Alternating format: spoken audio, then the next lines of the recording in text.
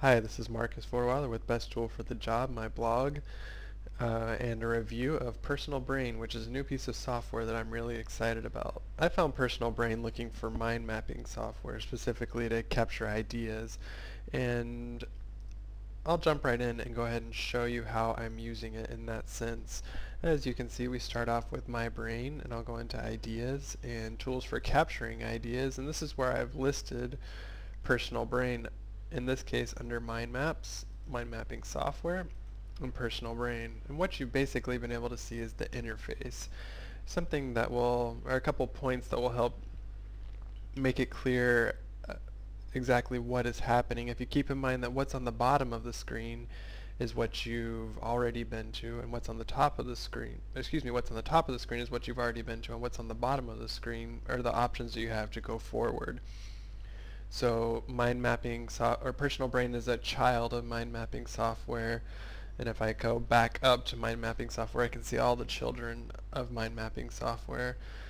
Just as another demo, something else I've been using Personal Brain for is to map some of my research. And for example, if I go back home, I can go under science, go under social sciences, under philosophy. I can look at philosophers, specifically in this case American philosophers. I can go to Ayn Rand and I'll find there a book that I'm reading now, which is Atlas Shrugged. Now if I roll over Ayn Rand, I can see that she's an author and I have her connected to Atlas Shrugged through an authorship, but I don't have much other information on Ayn Rand. One thing that I can do for her, and that I've started doing with some of the authors that I put into Personal Brain, is adding their date of birth and death dates. So I can go to Wikipedia and find out that she was born in 1905 and that she died in 1982, and go back into Personal Brain, create a new parent to Ayn Rand and put in 1905. Since I don't have any existing thought for 1905, it'll create a new node there. Then I'll just link this back in to years. With that connection, I can change the link type to birth date. Then I'll do the same thing for her death date. What was it? 1982. Again, I don't have anyone else at 1982, and I'll connect this to years. Change the link type to death date. And just for the sake of curiosity, I'll show some of the other years that I've put in already.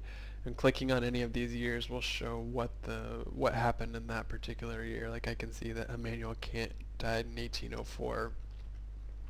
So far you've been able to see a little bit of the diversity that Personal Brain is capable of, diversity of information that Personal Brain is capable of capturing. For me, it's felt a lot like it felt whenever I started doing Getting Things Done.